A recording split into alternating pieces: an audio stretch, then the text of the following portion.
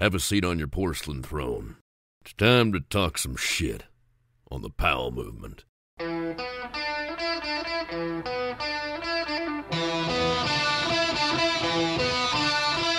Welcome to the Powell movement.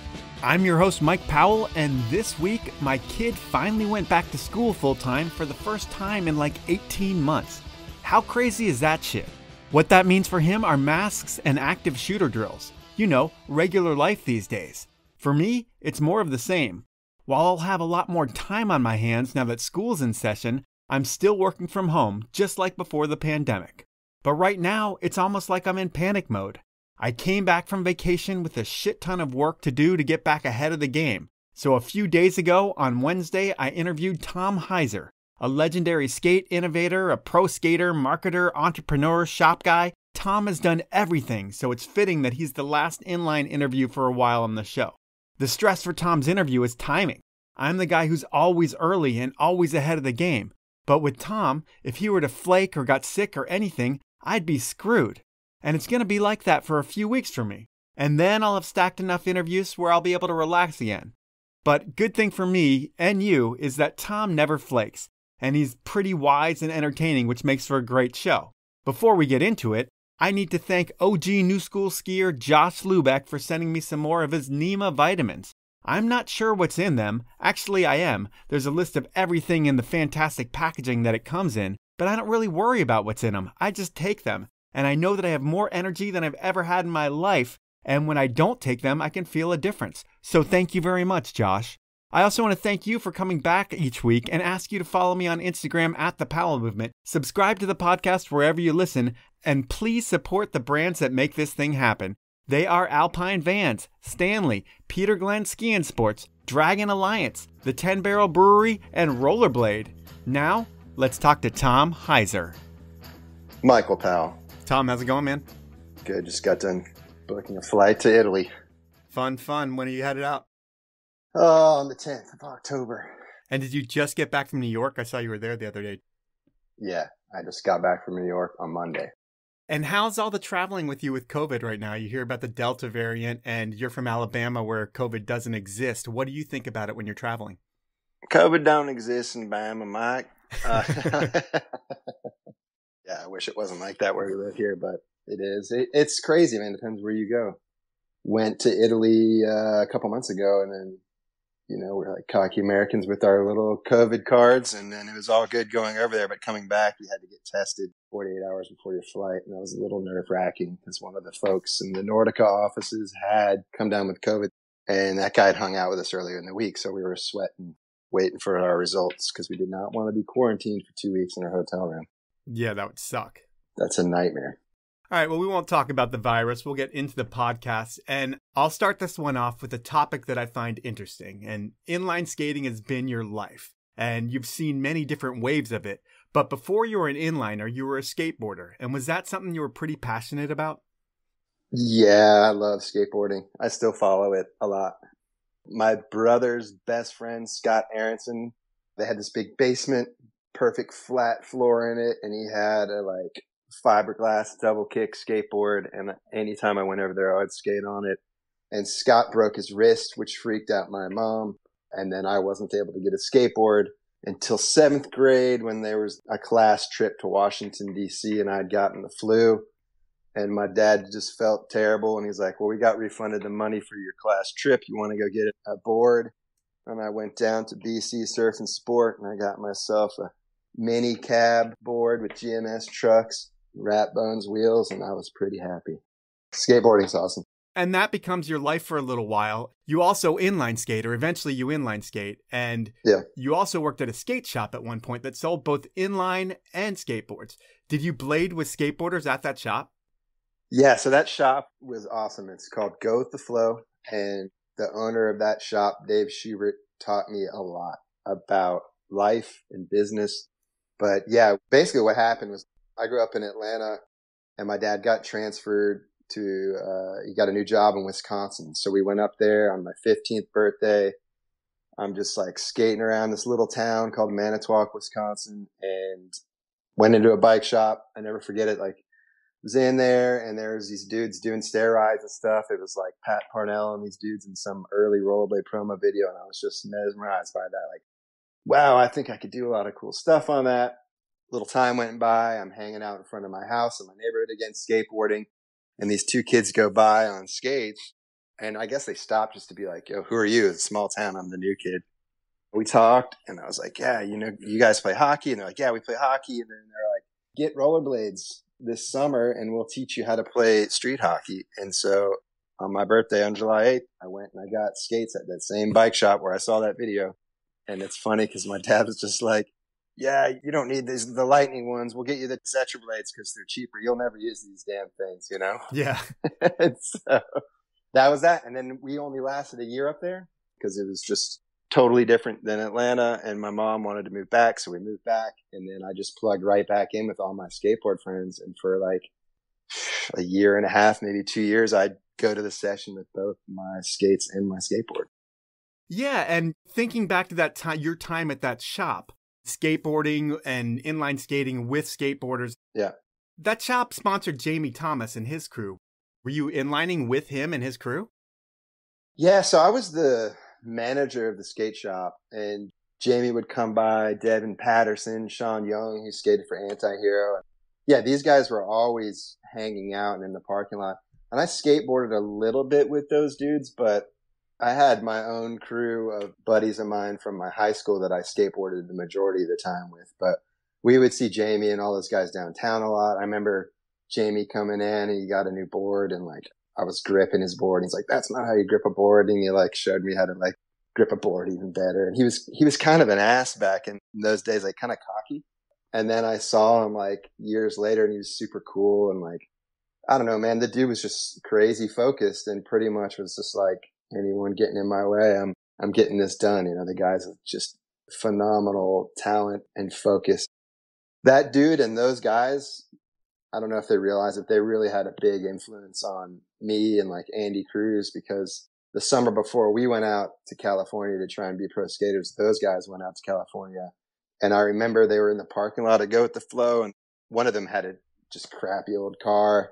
And I'm pretty sure they had like $350 between 3 or 4 dudes. And they were like, we're going to this contest in Texas. Then we're moving to California, and they just went for it, and they were gone, man. I think everyone but Jamie ended up coming back because it was just too real. They lived out of their car or something at Embarcadero for quite some time before they got put on. And they got kind of crapped on, I think, because they were just Southerners trying to fit into this like pretty hardcore scene that was in San Francisco at the time. But it certainly inspired us, man. It was awesome. Seeing him skate back then when you were younger, was his talent undeniable? Like when he went out west and he was just a Southerner guy, was there no way that they couldn't put him on because he was just so good? I think a lot of that, man, there was a time when skateboards had really little wheels. Yep. And he started doing, I remember just being downtown at Bell Banks and stuff, and I was like, holy crap, you know, he was doing the arena rails and like backside 180 over the rail. And it was just like, whoa. I mean, this was the first real street skateboarding I saw live that just made me just like, this is super impressive. And I watched all the videos up until that point, and that whole crew is on one. I mean, Sean Young was every bit as talented as Jamie Thomas was at that time, but Jamie had the focus, man. And I think Sean just liked to rage and skate and just kind of be into the whole scene more. I don't really know the details of all that, but it was cool. So you guys are acquaintances, maybe not the best of friends, but friends. And when you see each other, you might session a spot. Yeah. But in 92, 93, was there any hate between skate and inline, or did that develop later? Man, there wasn't at all. I remember I had this contest that I organized. I had Go With The Flow in the parking lot down the street, and it was a skateboard and inline contest. And it was big. There was a lot of people there. No one gave any beef, man. I mean, there was this ramp downtown Atlanta. This really good, like mini ramp with a hip and bowl corner thing. The Rancheros, which is like the old school dudes that were already probably late 30s, 40s, pretty hashing dudes. And they were cool. They would let us skate there, and it was all good. And then all of a sudden it wasn't. I think it just started happening, you know, like skateboard magazines started putting the propaganda out and hating on it. And they did an awesome job at it. Yeah. I mean, if you look at it, skateboarding sucked the life out of inline by belittling it. And over time, it became a joke in U.S. pop culture. Is there a definitive moment when you can remember, like a Thrasher article or someone saying something where it really kind of turned the tides and made inline not cool in the US? The most definitive thing I remember that was like, wow, I got invited to the first X Games. And keep in mind, at that time, I was probably one of the older dudes, you know? So there was younger guys than me, like Ryan Jacklin and stuff.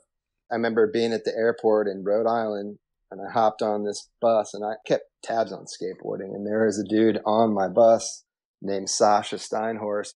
You know, he wasn't a really big name in skateboarding. He was maybe a team manager for some teams or whatever. But I remember meeting him on that bus and just talking to him and just like, wow, I was just blown away. I was like, I'm going to this thing.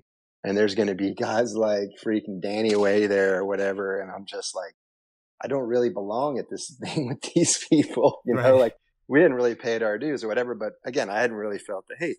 So anyway, we're throwing down. I'm like, yeah, this guy's pretty cool. He seems to be cool with our sport or whatever. And I get off the bus and we go into the lobby, and there's Colin McKay and Danny Way and Toss Pappas in the lobby. And I walk in with, I can't remember who I was with, but a couple others, inliners. And Toss Papa goes, fucking fruit Buddhas. And that was the first time I like heard straight out that kind of hate vibe, dude. And it crushed me, man. I literally looked up to these guys like they were gods, even though they're just a couple of years older than me. To me, they were just gods. I mean, I remember watching Danny Way's part in Plan B, Questionable, and 8th Street videos, and to be standing there in front of him and his crew, I was just like, oh God. And ironically, what was cool at that first X Games is Jamie Thomas wasn't included in the scene yet. And he stayed in a couple dorm rooms down from me with Ed Templeton. And Andy Cruz and I were there, and we're like, oh, let's go say what's up to Jamie. And we were like kicking it in his room, and he gave Andy a pair of pants and stuff. And we were just throwing down, and we were talking to him, and he was like, yeah, I'm not really super involved with the scene yet. He was still kind of a new dude to it. But yeah, it was a really wild time. Tony Hawk stayed in the freaking dorms. No one had money, you know, skateboarding was still kind of in a gutter spot, and then inline was just blowing up. So it was a really cool time. But I would definitely realize, like, at that time, we were the new jacks of the action sports scene, and we were about to pay some dues. I didn't really realize it was going to be as hard a dues as we paid, but we kind of deserved it. We were a bunch of punks, man. Yeah, I mean, you had this thing and it's getting pretty big, and then all of a sudden it goes from misunderstood to being looked as lame almost. And while the world was so close-minded and people ended up hating you for it, what was the worst altercation, or what was the worst thing you saw between skateboarders and inliners? Because I'm sure there were fights and different things that happened over the years. What was the worst of it? Man, there's a lot of those things.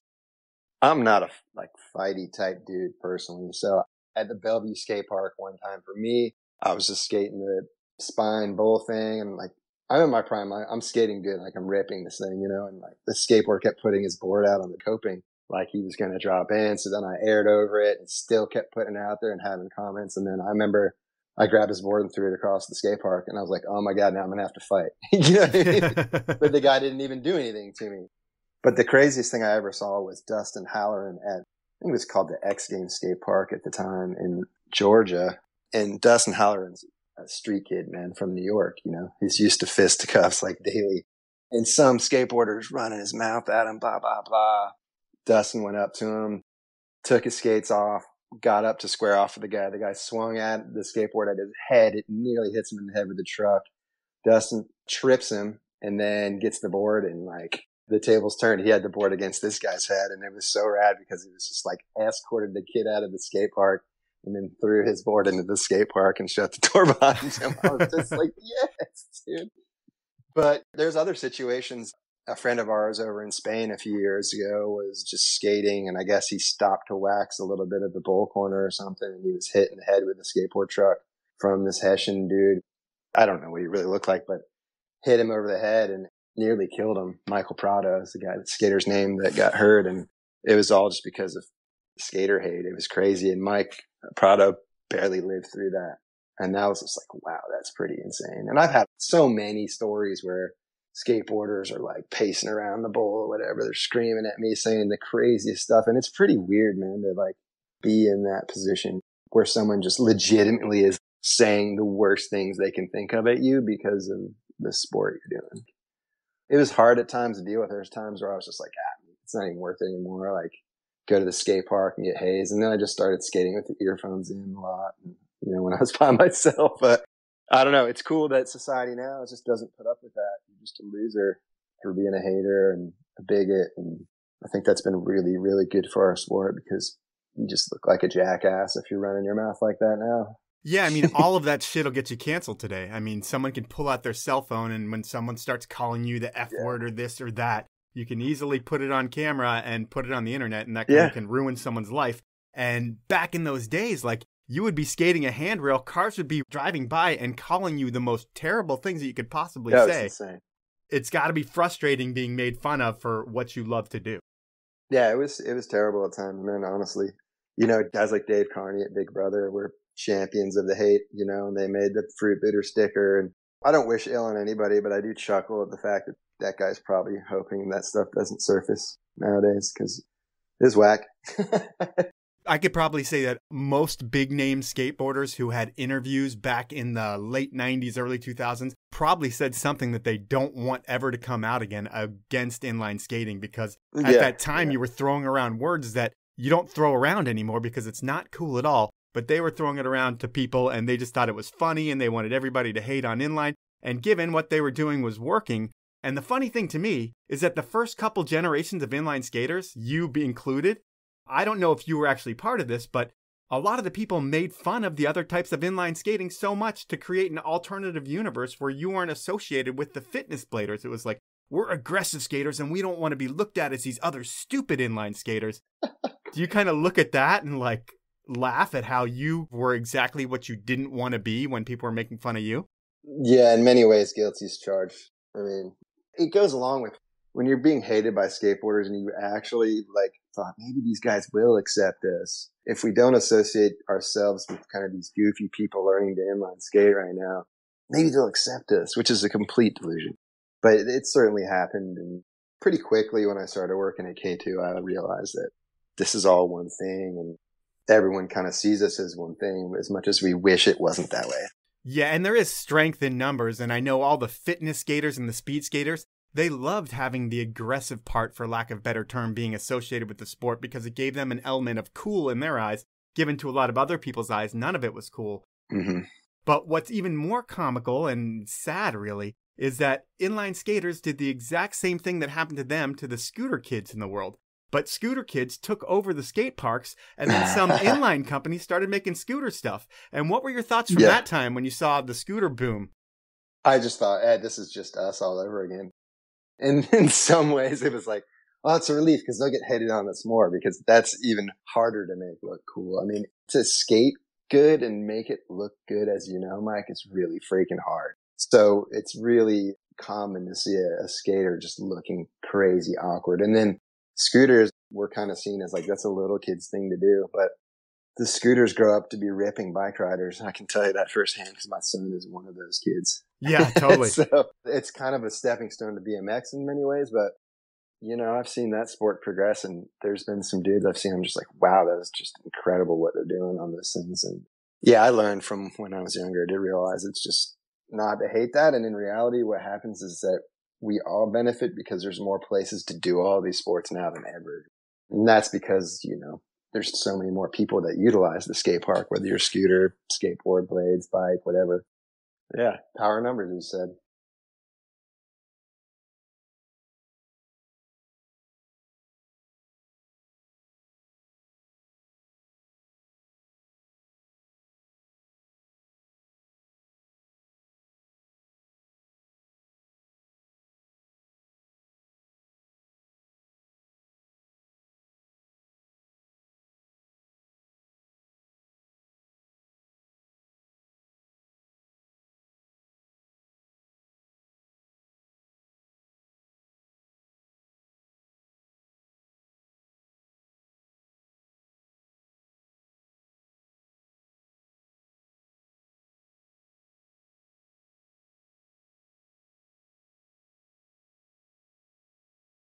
It's time for my first sponsor break, and I'm going to start things off with the 10 Barrel Brewery out of Bend, Oregon. 10 Barrel does so much for action sports. It's crazy. They sponsor a team of skiers, skaters, and bikers. They sponsor the most important podcasts in the genre. They have their own events. They put out movies. They do everything. But the most important and the greatest thing that they do is their beer, because they have incredible beer. And the newest flavor is by far my favorite. It's a German-inspired Pilsner that is perfect for just about anything. It's light, it's crisp, and I love it so much. So next time you're at the store, please pick up a 6-pack of 10 Barrel and taste the difference. They also have pubs in Denver, San Diego, Idaho, Portland, and their hometown of Bend. To find out more about 10 Barrel and the pubs, head on over to 10barrel.com.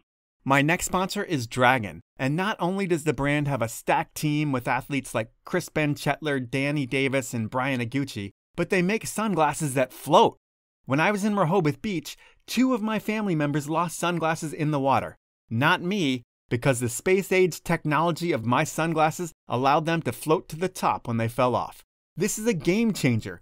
And that, combined with Dragon's LumaLens optimized lens technology, creates superior color vividness, improves depth perception, and reduces eye fatigue for better performance. It's something that you'll feel when you wear these sunglasses. And Dragon is making it easy for you to own a pair. All you need to do is head on over to dragonalliance.com, go shopping, and when you check out, enter the code POWEL15. It's all one word and the number 15 with no spaces, and you will save 15% on your order, and you will look a hell of a lot better than you did in your old sunglasses.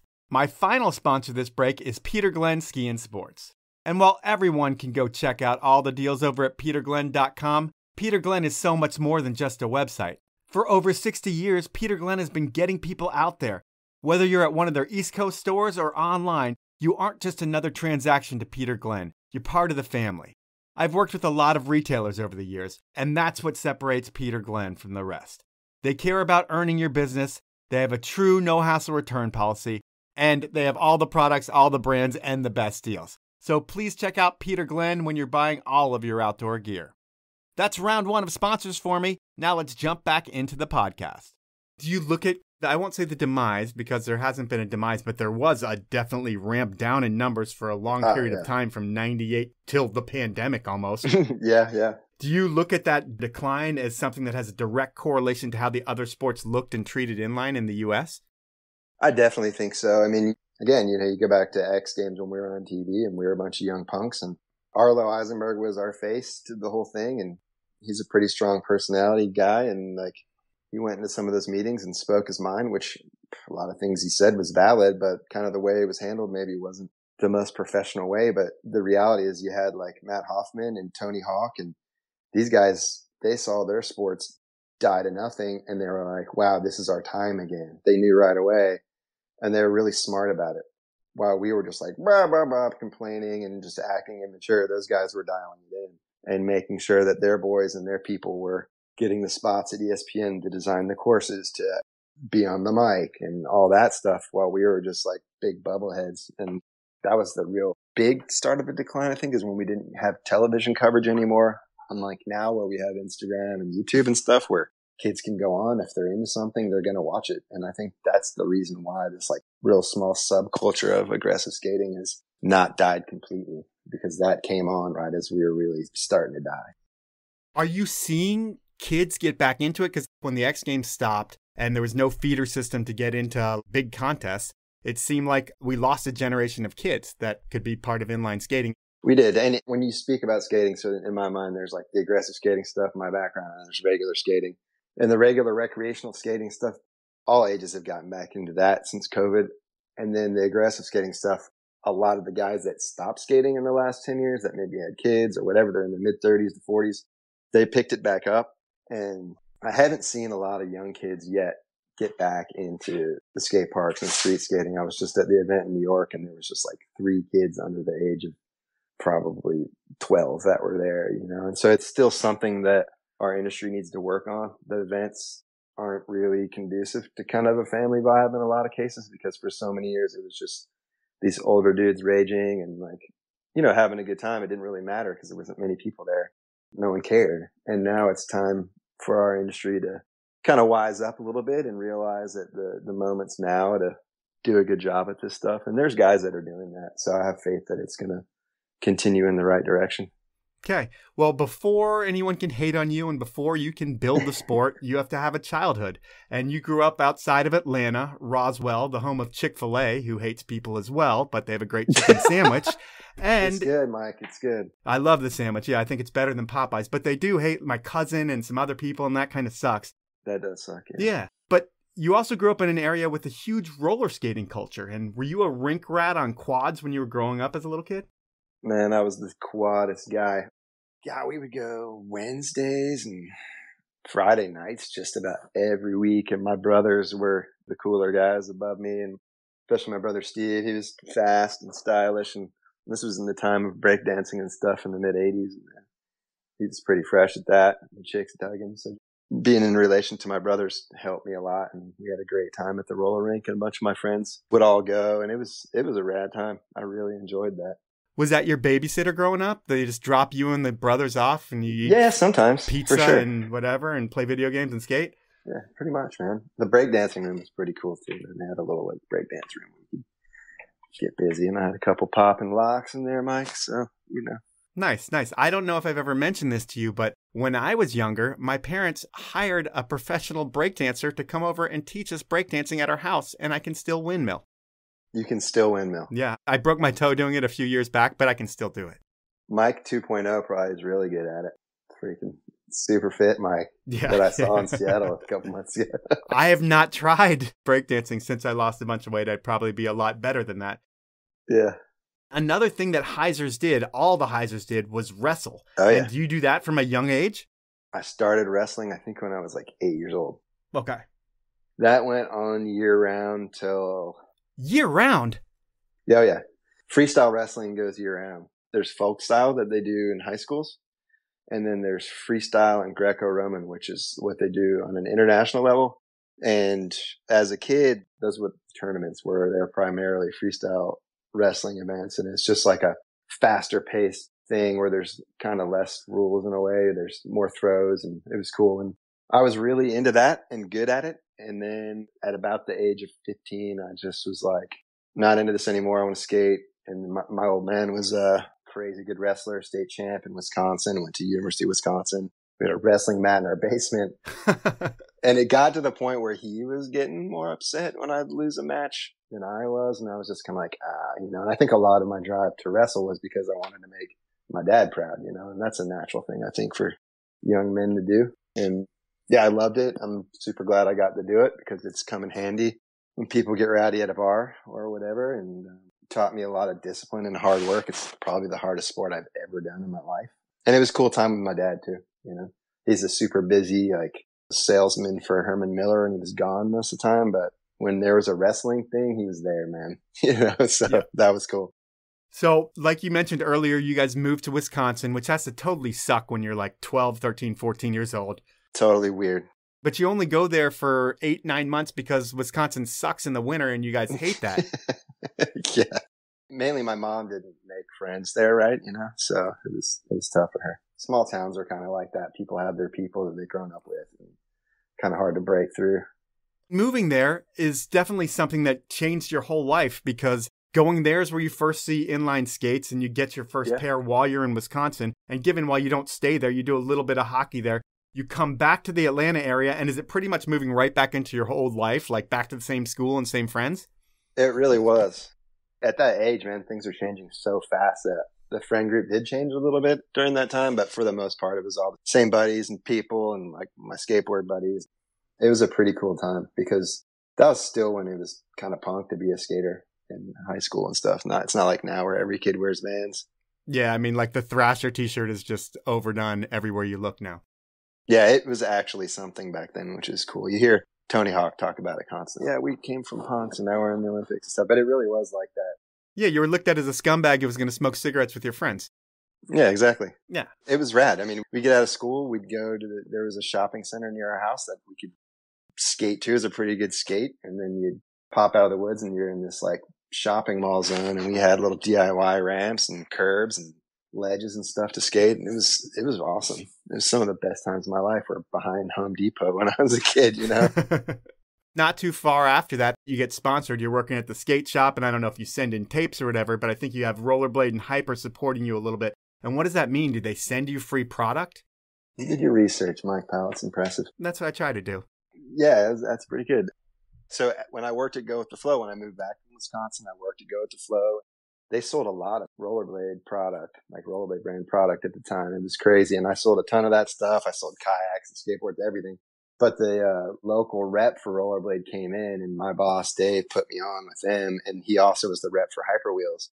And so I think I got 2 packages a year from rollerblade. It was like a pair of skates, knee pads, elbow pads, a helmet.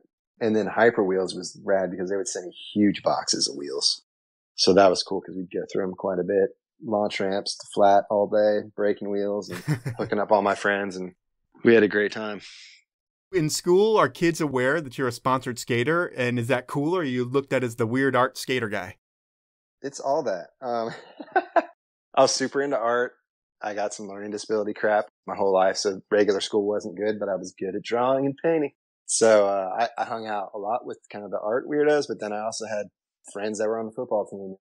I think we had a pretty unique high school scene where I think those guys did think it was cool what I did. And there was a couple spots at my high school, and then people saw me doing what I did, and they were just like, damn, that's really freaking cool. And then we started traveling senior year a little bit, and they're like, damn, you went to California or whatever, you know? So yeah, it ended up being something that helped with the cool factor at school in many ways. And it really was that the guys and gals that I hung out with, most of them were really cool people. You graduate in like 1994, and you do the same thing that Jamie Thomas did, but the inline version. You moved to California, and you end up qualifying for the NIST Pro Tour in like 7th place. Yeah. Is that whole qualifying trip for you just like a total dream? Like you're up against all these people you've heard of, and you actually can stand up against them and do well? Is that kind of mind-blowing? Yeah, I mean, it was mind-blowing, and there was no one to look up to at the time. There was nothing really. So like the only person I'd heard of was Arlo from Inline magazine. There was like a couple pictures of him like jumping barrels or something. Okay. You know, that's the only thing I'd seen of the guy.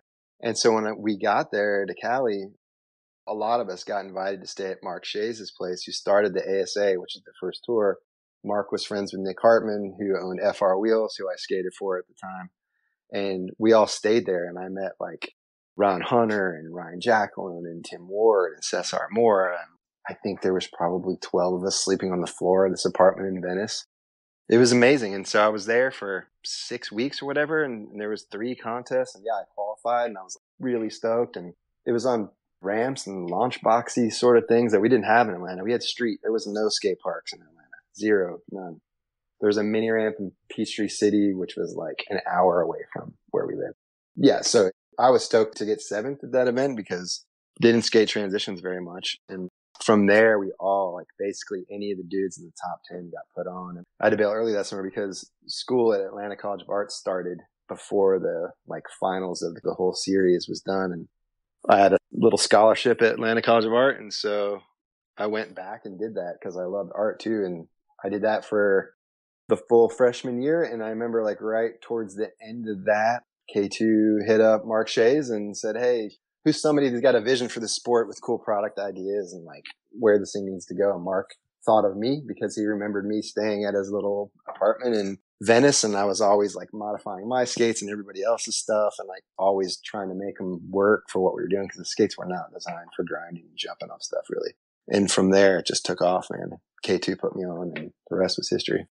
I'm going to backtrack a little bit. So you're in California and then you head back to Atlanta. When does Hoax 2 happen in your life? Because it's like a seminal movie in skate and it shows the lifestyle and what skating can be. And these guys are having fun on the road and you're in Hoax 2. I mean, that lives forever. How does that all come together for you? I think that was 1995. It's a little fuzzy, that time was just so much going on. But yeah, I think I was in art school and then I was working at a different shop downtown Atlanta called Asphalt Flight School. And we heard through there that Craig Carroll, or one of the dudes that did the Hoax videos, contacted the shop, said, we're coming through. Like, are there any people skating? And there was us, it was like me and Andy Cruz and Frankie Moscavio and Nate Garrison. We were like the dudes doing it. And so they came to town and we just like went insane. What's crazy is they filmed so much stuff that wasn't in that video. I wish I could find those tapes because there was like top soles and stuff that we were doing on things and things that hadn't been put on video yet that we had invented or whatever. Like there was so much stuff going on. There's probably guys in Australia doing the same tricks, but like we thought we invented them, you know? Yeah. And so I would love to find those lost tapes, but that video was really groundbreaking for the sport because it really showed what you could do on skates and that the potential was limitless and that people loved it. They had it paired to good music at the time. You know, we all like 311 and all that stuff was in there. It was a lifestyle piece too, I feel like. It was, man. And they're really like, I was just talking to the guys that skate for me now the other day. It's like, no one's capturing like who any of the skaters are. It's just all skate videos. And I think we're, as a sport, missing the mark because we're not creating personalities. We just make complicated skate videos that are awesome that we all love because we're core into it. But new skaters see it and they just get lost at sea. They don't know the difference between this, that, and the other grind. But yeah, Hooks 2 was so good, man. It really made things pop off for us. I think I was already skating for K2 at the time. I was on the K2 Soul Slide skate, which was a bit of a nightmare, but that was the precursor to K2 just really killing it and doing something cool back then. And I guess if we're going to talk about the K2 Soul Slide, we need to talk about your X Games experience, which is 95 as well. It's the first one. Oh, you talked about going there, and you've mentioned a whole bunch about it. But really, what that does is make you realize how important everything else in life is, I think, other than skating, because at warm-ups, you blow your knee out, and it's all because you're on the Soul Slide, because K2 is like, hey, you're a pro skater for us, and we want you to be on this skate, even though you were on another skate that you've tinkered with, and it doesn't function like it should, and you end up getting hurt. You're not an employee for K2 yet, so is it like parents' insurance that helps you take care of all that? Oh, dude. So going into that's ironic. I remember leaving my house, and my dad didn't really understand skating. Why would he? You know, it's this weird thing. He's like, whatever you do, don't break your hip or your knee or some shit, you know? Right? And so I go off to the event, and then I have that experience in the lobby with my heroes who basically just completely diss us. So my mind really wasn't right. You know, like front-siding down 15 stair rails was like, we did that every day, right? And it was like no big deal. But I went out there, I had brand new skates, and you need, for those of you that don't grind and skate, you need like a groove in between your second and third wheel to lock onto rails. And these skates I had were brand new and they did not have that groove. And I jumped on this big rail, and in Rhode Island in the evening, we had like this kind of evening practice. The ground gets a little wet. The course back then was just horrid too, if you see the first X Games. And they painted the surface, but threw a little bit of like sand in it so that there would be a little grip because they knew it was really slippery. So anyway, I'm grinding down this rail and I feel my back foot shift a little bit. And my plan was to go frontside, which is just a real basic trick where your legs are like in an A-frame position. I'm going down that and my plan was to land backwards. And I go down that rail and I felt my back foot shift a little bit. And I was like, oh, I'm going to land forwards, kind of like halfway down the grind. And I land and the ground's a little slippery from that dew in the air and the sketchy painted surface. And I landed on both my feet, but my right foot kind of slipped a little bit and I blew my ACL right there. Ugh.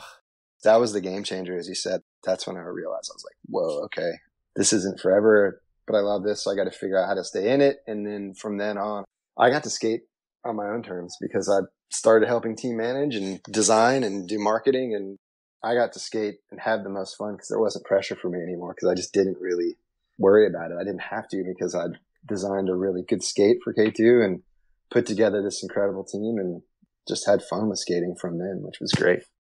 You go from being like a K2 pro to moving in-house. What does that look like? Do they eventually, like, you're hurt and you're rehabbing and they're like, hey, we'd like to have you move out here? Because you're like a teenager. You're like 19 years old or something like that.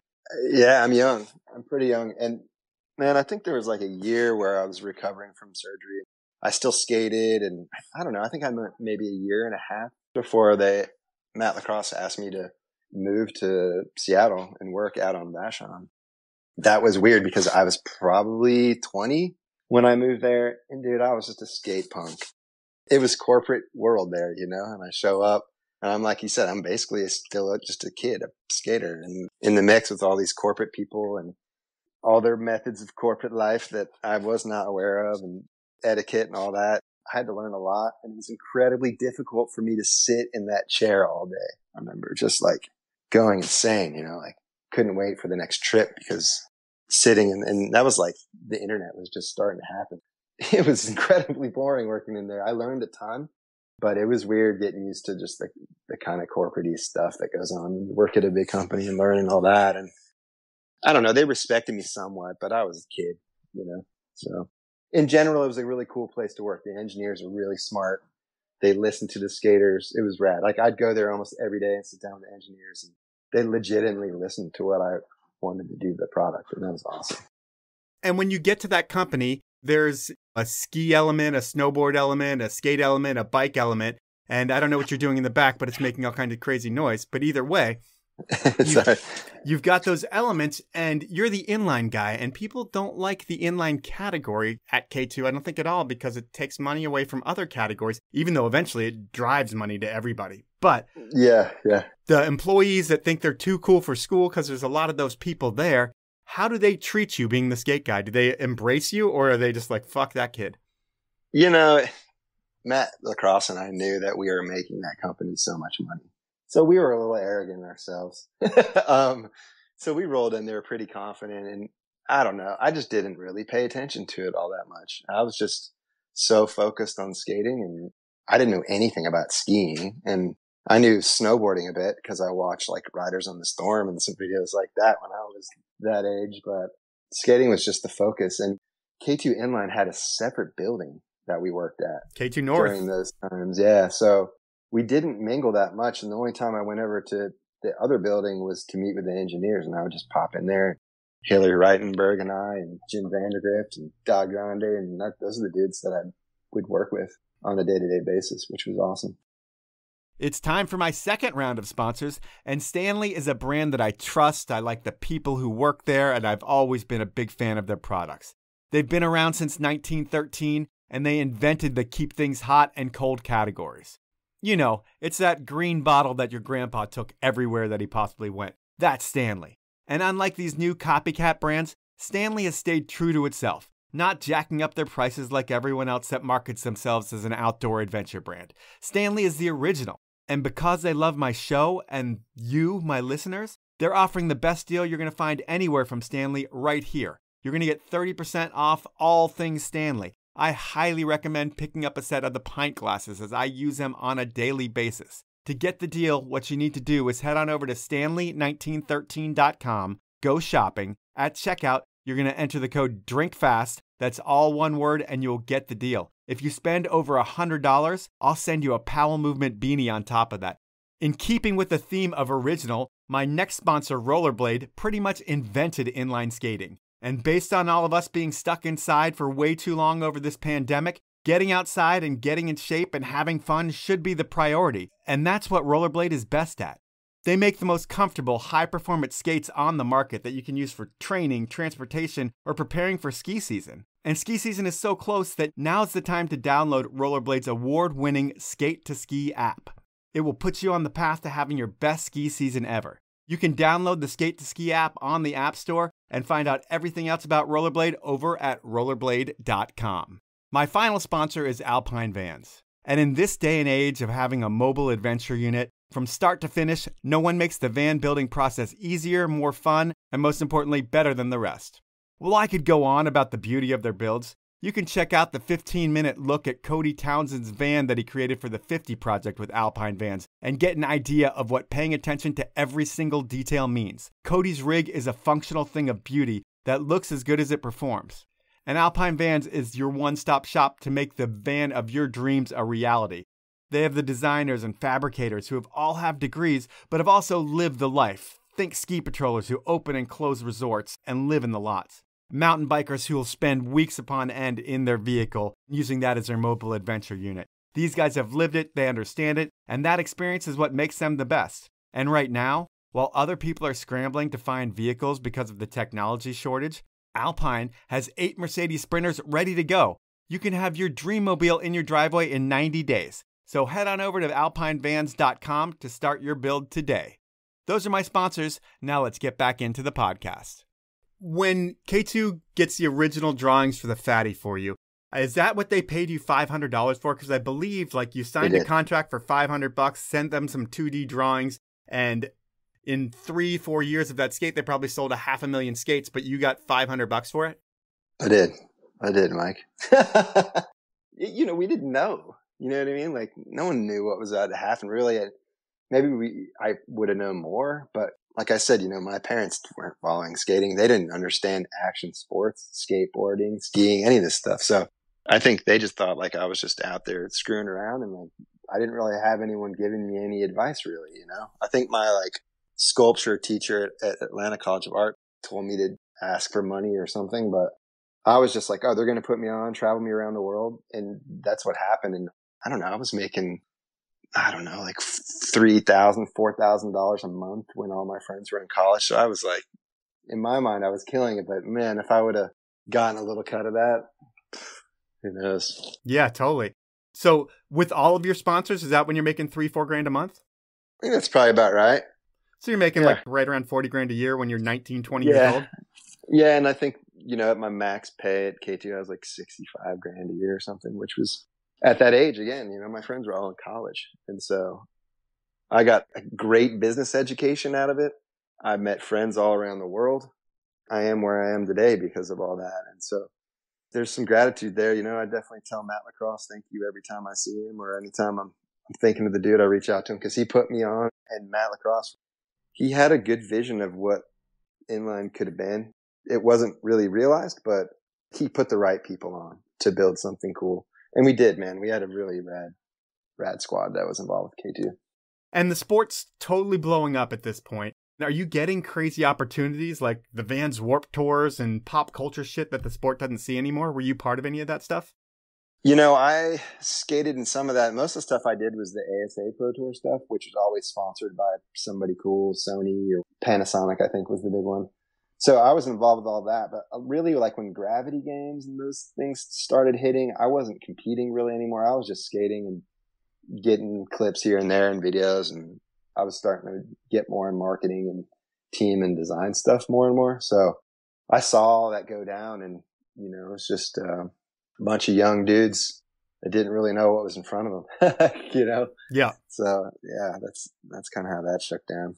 How about any other starstruck moments? Like you're at an event and maybe you're not competing, but holy shit, I'm smoking weed with Cypress Hill. Does anything like that happen? Yeah, well, B. Harden was friends with 311 from when he lived in Colorado, and 311 would play over by them, and he was go to Nebraska for whatever reason. And so B got 311 involved on a lot of the first videos. And so we were all friends with the dudes from 311, and several times B and I were like, I remember we were skating in San Francisco all day one day, and he's like, 311's playing tonight. We're on the guest list. Sick. We went over there and hung out with them on their tour bus, and then watched their sound check and partied with them afterwards on the tour bus. And it was just like, it was super rad. And we've met just all these events. There's like, you just meet people when you travel. It's cool. I've met all kinds of really cool people that I'll never forget. I feel like 311's career was on a parallel path with aggressive inline skating as well. It was. Yeah, it was. So in talking about the Fatty, which was K2's real entry into the aggressive market, for lack of a better term, did you have to fight for the name Fatty? Like, hey, we need to make a big splash and the name is a big deal, and who cares if this is a weed reference? It was it was so cool because anything we said, they would just do it. and we didn't.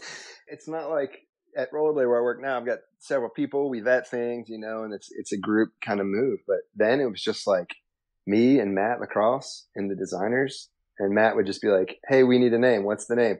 Hey, we need to design the box. Can you design the box? And I just drew some stuff up and sent it over. I mean, literally like drew it on big pieces of cardboard and sent it over, and then they scanned it and made it the box and stuff, So we got away with a bunch of funny stuff, man. And they did some cool stuff. Like you take out the wheel and there's like a little drawing that I did, and then another wheel that P. Harden drew this weird little mountain man character, and the box had a cool like drawing that I did on it on the side on the label, and it had some feel to it, which wasn't going on a lot back then. It doesn't happen now even in our sport as much, Yeah, I mean, I'll say even when I was there was no one really caring about what was happening on the inline side as long as skates were selling. So when they wanted to make a Fatty Junior, they were like, hey, should we call it the Fatty Junior? I'm like, well, in keeping tradition what those guys did, we should call it the Fatty J. And that's what it was called. Our kids' skate was the Fatty J. I couldn't believe it happened, but it did. I'm almost embarrassed that I was the guy that helped name it, but it did happen.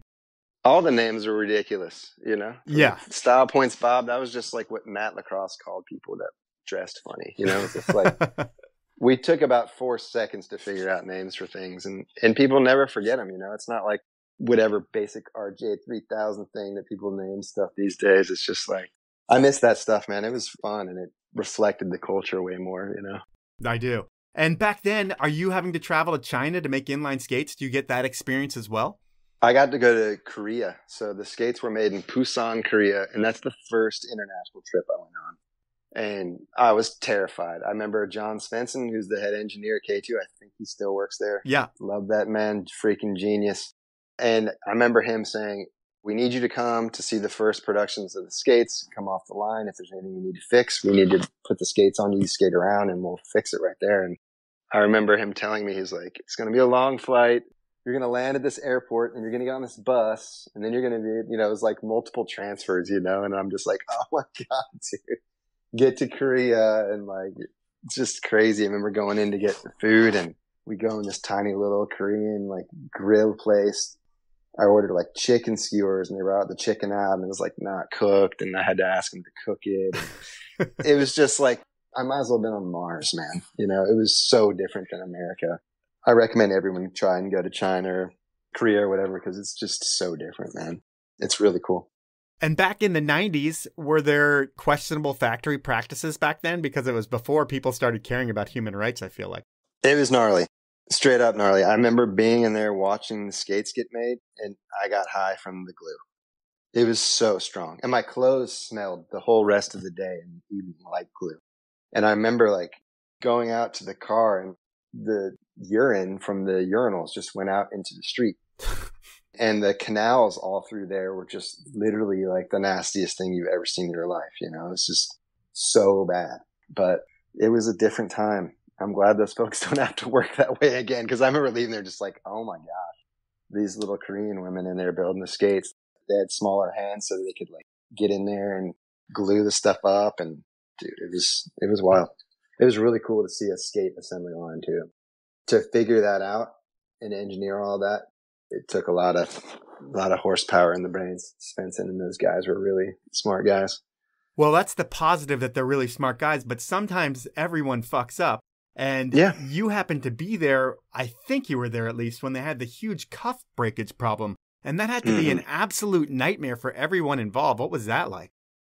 Yeah, it was terrible. Like everything was killing it, and then all of a sudden the cuffs were cracking. They would just crease like above the cuff bolt, and they had to do a big recall. Thank God I wasn't involved with that. I've been involved with those things subsequently, and it's not fun. You got to recall all the skates and bring them back in if you can, to get them off the streets so people don't get hurt. Yeah, anytime it's a safety issue, it's kind of burly. I remember the execs were stressing because, like you said, there was probably 200,000 pairs of those things on the market by that time that they had to deal with. Yeah, just a nightmare for any manufacturer. But that happens, and you don't own the company, so it doesn't really affect you that much. But how does K2 end for you? Because we can't talk about K2 the whole time. Man, as you know, I think they started getting into all kinds of stuff. They started making bikes, and they own like fishing rod companies and diversifying like crazy outside of the normal stuff at that time. And the bike thing came on, and like the first bikes that came out, the shocks were exploding. So there's a huge recall on that. Inline skating was like, it's a business, right? So they're looking at the trend. And it's like, oh, it was going up. Now it's just going down. The down looks like it's going to continue. And so me being the youngest guy there, I got laid off. There was a couple people before me that got laid off, but then pretty much within a year and a half, the whole thing got put to bed. And then from there, man, I remember my last day at K2. It was a Friday, and they were like, you can come back Monday if you want and get your stuff. I was like, I'm getting my stuff right now. And I got my stuff, and I had my bike on the island, I think. But I remember I rode to the other building, and there was a payphone out from there. And I called my brother, and I was like, I just got laid off, man. And he was like, well, now what are you going to do? I was like, I want to start a skate shop. And he was involved with some internet startup stuff at the time. And he was like, you should start an online shop, man. He's like, I know what we need to do. And your name still stands. And Andy Cruz's name and Frankie Lascavio stayed at Atlanta College of Art.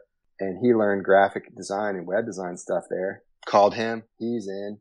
Andy was down to help work. My wife, who wasn't my wife at the time, but we were living together.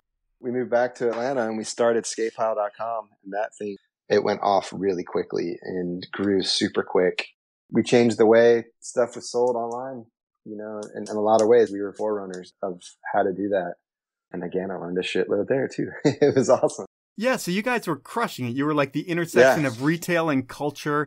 There were a couple other players out there in the online space, but you were going to be the authentic guys who could have the team and the content, because everything that you did, it seemed like, was always team first, whether it was K2 or anywhere. If you didn't even have a product in the marketplace, you probably had a $30,000 team out there promoting what was going to be coming, it seemed like, with some of your stuff. So you were going to take a different aspect or a different approach to how you were going to build the business, and it worked from the get-go. But you're still a hard goods guy. And the next big project that you have, other than your online shop, which is crushing it, is physics, which is a suspension frame, which is game changing. It changes the way that people skate almost. It saves your knees. They're incredible. But the tech was owned by a strange individual who wanted more of a say than you guys would let him have. Yeah. And well, I don't know if you could get around working with Crazy Keith, is what I will call him. Could you have made frames without having to sign a contract with him and kind of change the patent a little bit? We probably could have. But, I'm massively respectful of someone's creative ideas. I've got ideas of my own that have been used and didn't get permission for, blah, blah, blah. So without meeting him, he came to K2 really like the last 6 months I was there, presented this prototype. It was a jalopy, like literally made of screws and bent metal. And I remember rolling off the curb out in front of the offices, and the suspension system compressed that the wheels hit the bottom of the boot and I fell. But you could feel it when you skated around the parking lot, that float. And I was like, there's something to this. And so as soon as I left and we were doing skate pile, starting that, I kept in contact with him, and we had a bunch of different prototypes trying to make it work. And we couldn't make it work to where the wheels would not end up hitting the bottom of the boot. And one night I was falling asleep, and it dawned on me what we could do to prevent that. That's what made the thing actually work for street skating and jumping downstairs and stuff like that. So yeah, that whole process was quite a learning experience. And the two businesses don't work good together. You got a business where you're running an online shop, you get the stuff in, you try and flip it as fast as possible. With physics, we would buy quantity for like 3-4 months, turn it, and then you get people terms, collect on your money. So the cash flows didn't match. You know what I mean? And you guys were making a product where people were buying frames for $50 and you're selling them for like $150. That's right. You're making them in the US, and why not partner with a bigger brand and kind of maybe lose some of the ownership or lose a little bit of control? We probably should have. Just you were young and you didn't think to do it. You wanted total control. Skate our own. Yeah. Like we had to do it to the point, like we were making them in the US, and then we were like, man, they're too expensive. They were selling, but not at the quantities that we needed to stay in business. And so one of our customers for Skate Pile, this kid's dad was an injection molding dude out in Mexico. And he said, hey, my son loves your product. We want to make it for you. We can make it for way cheaper, blah, blah, blah. So we moved our molds down to Mexico, met with the guy, seemed great. His facility was awesome. He was making packaging for like Waffle House and Tupperware and all these huge accounts. So our little order for a couple thousand pairs of skate frames just kept getting pushed to the side for these bigger orders. And we didn't get our first delivery of stuff for like ages on one round of the stuff that, we paid our bills for 8 months and we didn't have product for 8 months. And simultaneously, you could go online and you could go to Yahoo and you could start up an online skate shop for next to nothing. And we had this infrastructure and a custom website that required a team of people to keep it going. And this frame business, and it all slowly was just like brr, and the category was getting smaller every year. So eventually we had to get out, and we sold Skate Pile to Roller Warehouse, and then that was that, man. It was a hell of a ride. And it's like the worst time in your life to have a hell of a ride. You've got 2 kids, a wife, and you've got to be able to pay for your family. Are you left with a shitload of debt as well, where it's like, not only do you out of the skate industry at this point, but you still have to keep paying for the skate stuff? Yeah, it was terrible because we had investors. Some of those were family members, and people lost considerable amounts of money. And that was really tough. And then me personally, I think when it was all said and done, I think I had like $30,000 in debt of my own. I had 2 kids, a wife and a mortgage and a car payment. And all I'd done is skate at that point, and I had dropped out of art school. So needless to say, I was freaking out.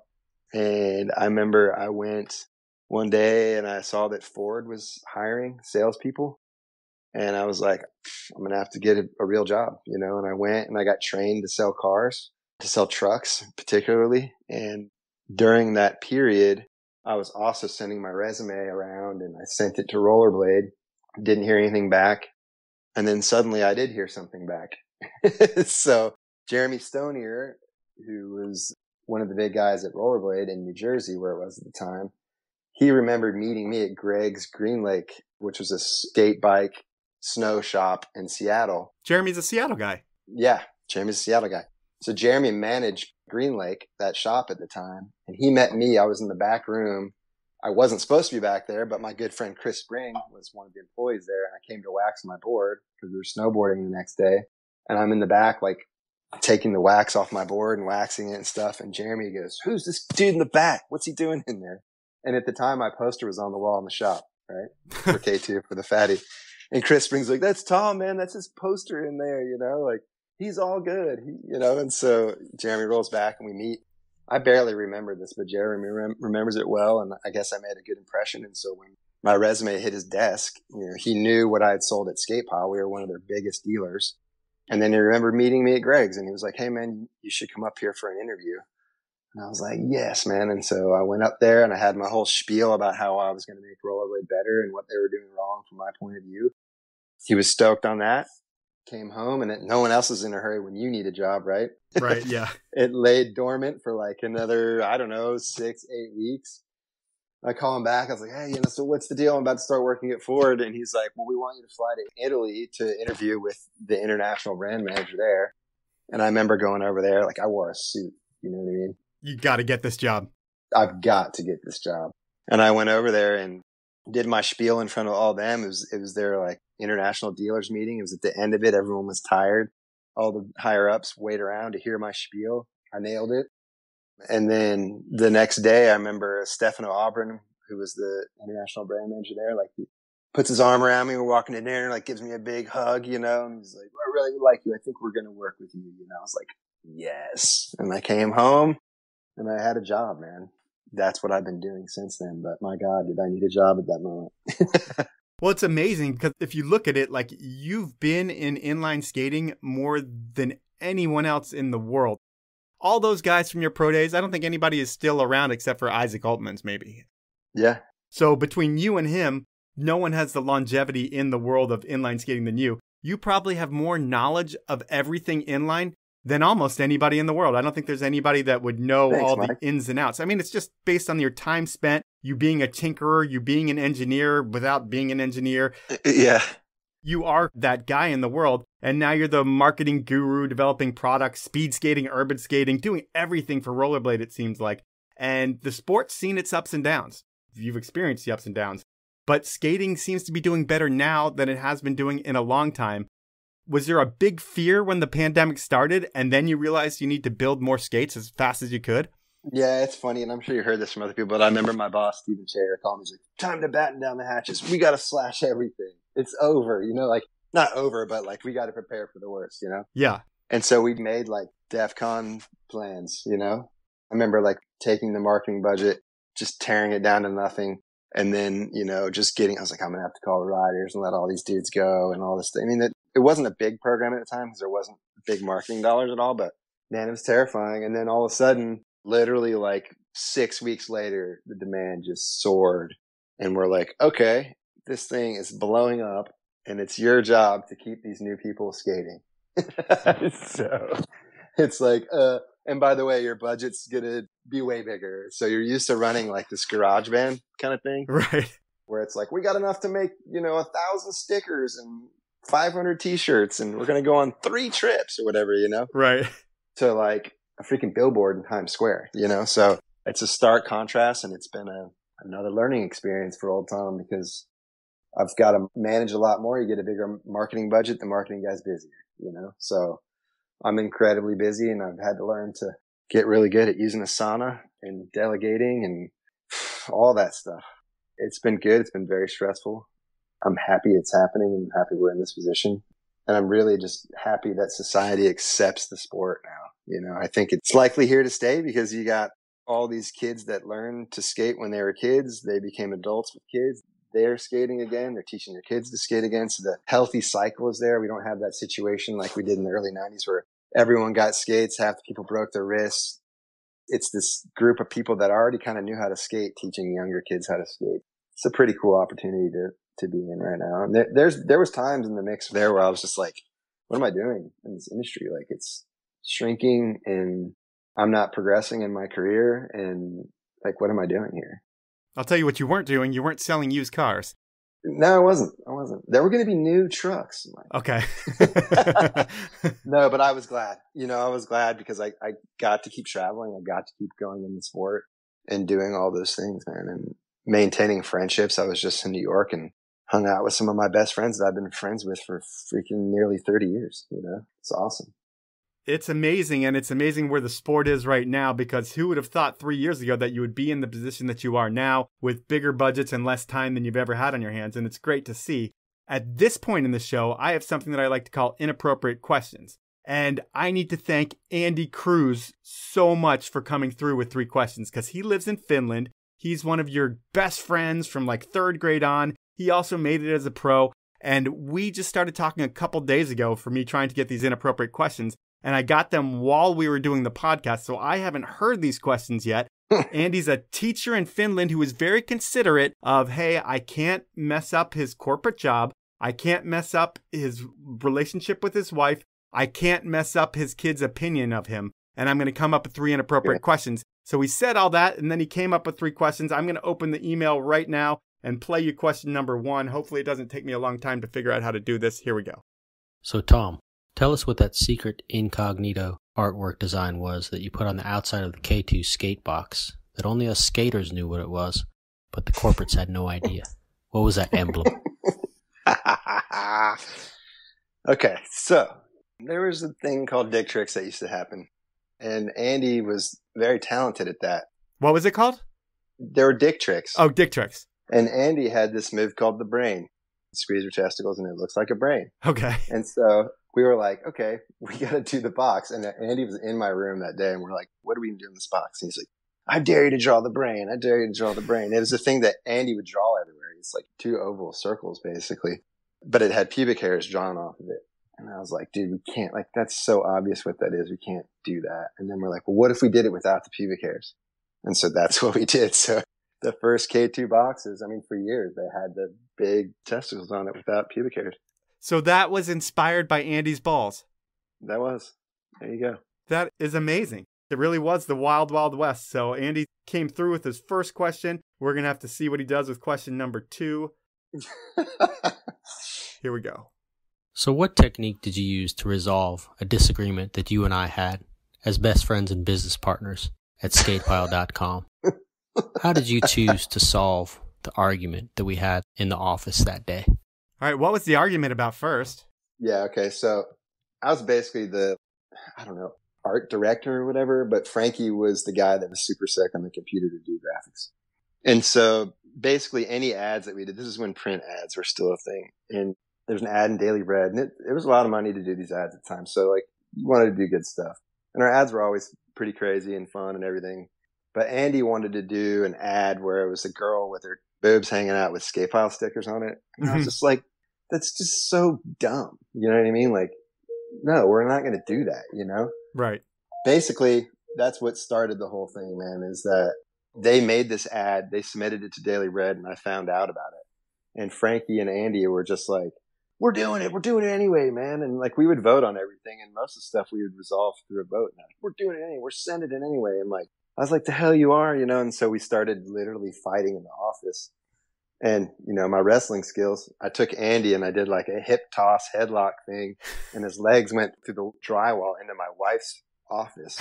Like, we nearly went through the wall completely, and we were just beating the crap out of each other. And my brother worked there at the time, and Aaron came in, everyone that was there, like, what are you doing? And broke it all up. But yeah, I mean, Andy scrapped, man. He's a pretty tough, wiry little dude. So we were going after it. That's amazing. Yeah. Drama. All right. We'll go with his final inappropriate question. Here we go. What was the type of comedy called that you and I used to perform at parties, where we had a crowd of people standing around us laughing in shock and awe the form of comedy that your wife actually at one point banned you from ever doing again. What was this comedy called? So that was the dick trick stuff. Yeah. That was a thing that happened with my brother's friends that we carried on, and that got eliminated for good reason. But like, if you've been around Andy in the party atmosphere, man, it's funny, and there's no rules when Andy starts to have a good time. It was hilarious and crazy. It's something that would never happen in this day and age, but in a different time, it was wilder. Andy, I remember we were at a K2 function back in the day. Amy Buckalter was there, like playing pool with her friends, and he did that. And she like hit him over the head with a pool cue or something and just started laughing and continued to play pool. Wait, he brained her? Yeah, he brained her. Oh, man. I don't remember if it was directly at her. She saw it and she like whacked him with the pool cue and just laughed and continued to play pool. It's so awesome. But yeah, it was pretty funny and mature, like teenage dude stuff that was going down for sure. Thanks, Andy. I have a high school friend that still does that stuff, and his favorite move is the bird bath, where he grabs his sack and he pulls it out and it kind of stretches, and then he pours water in it. And it's pretty funny. Or not water, it's usually beer. All right, well, I will leave that for inappropriate questions. We've known each other for 20 years, and you've always been a wealth of knowledge and just a good dude to hang out with. Like, you were always working for other brands. You never had problems giving me advice at K2, even though you probably had bad taste at one point in your mouth for K2. It didn't matter to you. You were going to help regardless, and I think we tried to help out too. I think we bought a bunch of physics frames, but yeah, it's always been a pleasure to be able to work with you, and I always feel like really cool to be able to call you a friend. So thanks, Mike. I thank you for your time, man, and that's our podcast. Cool. And one more little shout from me is check out Blank Rolling Products on Instagram. It's the new brand I'm doing, and we're trying to get people to check it out. And the new stuff's hitting stores in November. So if you're in the market for getting some awesome street skates, check out the Blank stuff by Rollerblade. Awesome, man. Well, I will get a pair of those and a pair of something else because you guys didn't have pairs of anything to give me when we signed up, and you said you would. So I'm going to call you on that at some point. I got you. Yeah, we got them coming in. So we'll dial you in, Mike. Good chatting with you, buddy. So that was time with Tom Hyser, and what a good dude. He's one of those genuinely nice people, which is why I think he had a really hard time with the inappropriate questions. He was really concerned about them, but I assured him that I've had much worse than a set of testicles on a skate box. Shit. When I was at K2, one of our designers made a pattern for a plastic gift bag that was made out of roosters. So if you thought about it, it was a bag of cocks. It was brilliant, and we never heard one complaint, and we gave away over 10,000 bags over a couple years. Knowing that, I doubt many people had complaints with Tom's ball box either, and the backstory for it is amazing. And Tom's story, well, he's the only blader to have a happy ending, as the sport left a lot of people to hang out to dry. But Tom, he's still going strong at Rollerblade. That's the show. At this point, it's time for the review of the week, and it comes from a good friend and longtime listener, Ray McMillan. And since I know Ray, you'd think he'd give me a 5-star review, but he gave me a 1-star review. What's up with that, Ray? His review is titled The Modern Johnny Carson. Powell is the modern Johnny Carson of the action sports world. He brings us a variety of game-changing athletes and industry professionals into our listening platforms. Whether I'm working on bikes, tuning skis, commuting to work, or road tripping, your topics pairing back to your celebrity guests always make the time pass by at an entertaining pace. I would like to see a live stream of the podcast in the future if possible, to see the live reactions of your questions or whoever is shouting out the inappropriate questions. It could make for some awesome entertainment. And it's time to call out Mike Goot for a podcast. Keep up the great work, Powell. Love, Ray. Well, thank you very much for that review, Ray. It is always great to hear from you. I wish we could spend more time together, but we really can't with this pandemic. It's kept us so far apart, and it's so sad, and lives are changing, and we have kids, and we really just can't make time to see each other anymore. But I know you are killing it down there in Mammoth, and I wish I could be there more often. Thank you for that review, Ray. I will send you a beanie. All you need to do is email me. Actually, you can text me because you have my number. But for anybody else that wants to play this game, here's what you need to do to get yourself a beanie. You need to put a review on iTunes, and if you put a review somewhere else, I'll honor that. Just send me a link to the review at mike@thepowellmovement.com, and if I read that review on the show, send that address and email with your shipping info, and I'll send you a limited edition Powell Movement beanie. If you're outside of the United States, I am too cheap to ship internationally, and the paperwork for international shipments, well, it's a total pain in the ass. So if I read yours, I will still ship a beanie to a friend of yours who lives in the US. That's the only thing I'm going to do. I'm sorry about that. At this point, I want to thank you for listening, regardless of where you're listening from, the US or elsewhere. And I want to ask you to buy stuff from my sponsors. I only work with the best brands, and they are Alpine Vans, Stanley, Peter Glenn Ski and Sports, Dragon Alliance, the 10 Barrel Brewery, and Rollerblade. Have a great week, everyone.